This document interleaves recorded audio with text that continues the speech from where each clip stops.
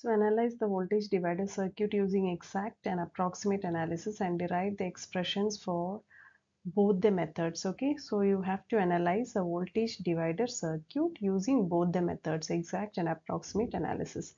So before going on to the topic, let me draw the circuit diagram of voltage divider bias. Okay, so simple circuit diagram of voltage divider bias, you will be having resistor Re. Across the collector you have your resistor Rc. Across your input you have your resistor R1 as well as your R2, right? And you will be having your VCC. Output is taken across the collector, so you will be having your coupling capacitor C2, and input is taken across the base, so you will be having coupling capacitor C1 with Vi, right? So this will be your circuit diagram of a voltage divider biasing. So why do you go for voltage divider biasing? The current IB will be, you are going to make it independent of beta. Okay, so that is one of the advantage of your voltage divider biasing. So first let me go to your exact analysis.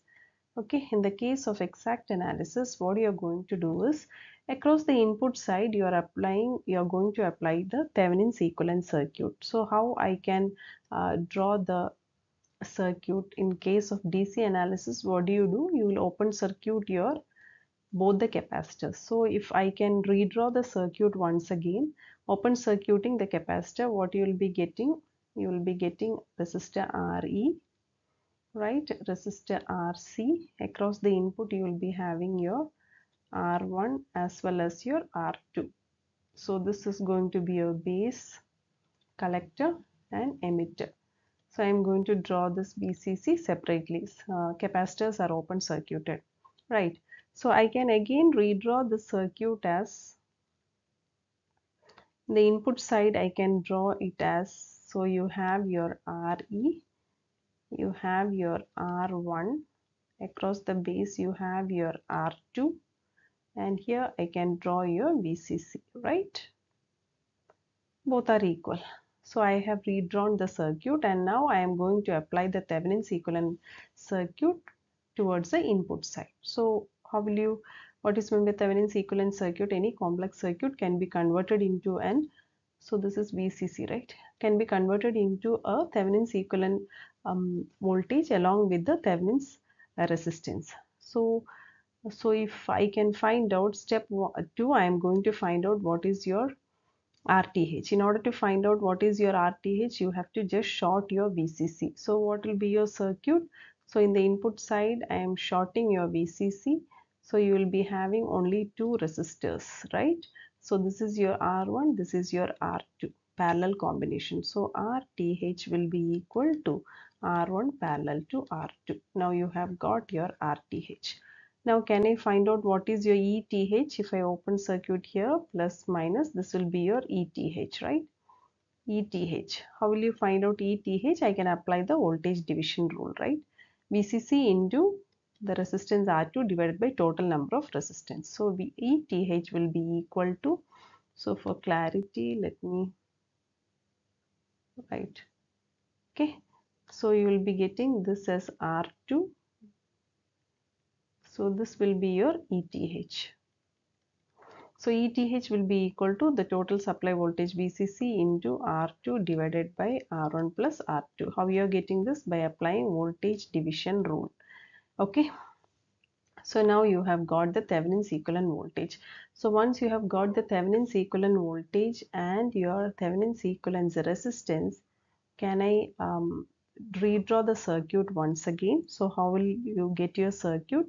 So ETH, this will be your ETH along with your RTH, along with your input side and your RE, right? So the current, here the current flowing is equal to IB, and here I can take it as IE. Now can I apply the KVL across the loop? So what you will be getting? Minus to plus. So plus ETH, right? Here it is plus to minus, the current is IB. So minus IB into RTH. Here what is the voltage? Plus to minus, it is VBE, right? So minus VBE. Here it is plus to minus. So minus IE RE is equal to 0. But you know that IE is approximately equal to beta plus 1 into IB. So I am substituting the value ETH minus IB into RTH minus VBE, right? Instead of IE, I am substituting beta plus 1 into IB into RE is equal to 0. Take IB as common. So you will be getting ETH minus IB into, so here you will be getting RTH plus, here you will be getting beta plus 1 into RE minus VBE is equal to 0. So from this, can I calculate what is your IB? IB is equal to, what will be the value? ETH minus VBE divided by RTH plus beta plus 1 into RE, right? I have got IB also. So if you know IB, you know what is IC. IC is equal to beta into IB, right? Instead of IB, you can substitute this value.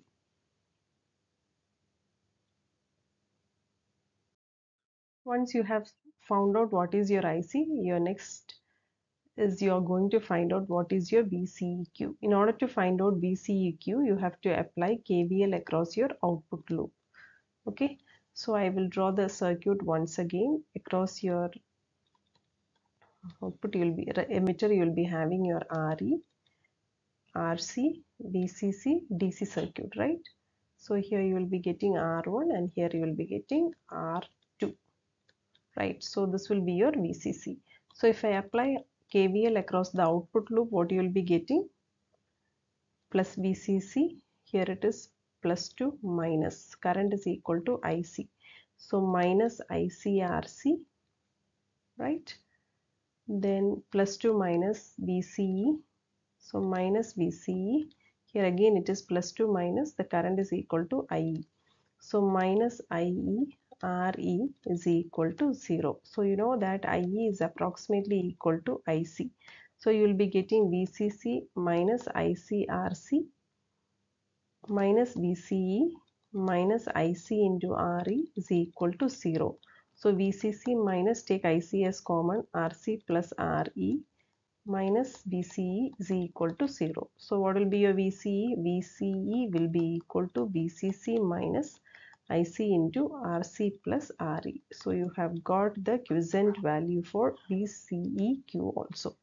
So finally, let me summarize once again. So what are the different values for your exact analysis? Exact analysis equation 1, you are going to find out your RTH. RTH will be equal to R1 parallel to R2.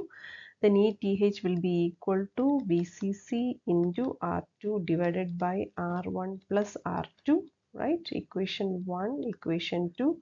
Once you have found out RTH and ETH, you can find out what is your IB. IB is equal to ETH minus VBE divided by RTH plus beta plus 1 into RE, that is equation 4, and equation 3.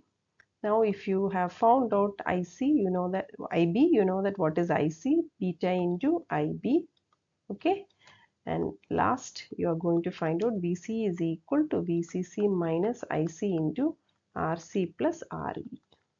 So these are the 5 equations you have to apply for your exact analysis. Next, we will see the approximate analysis.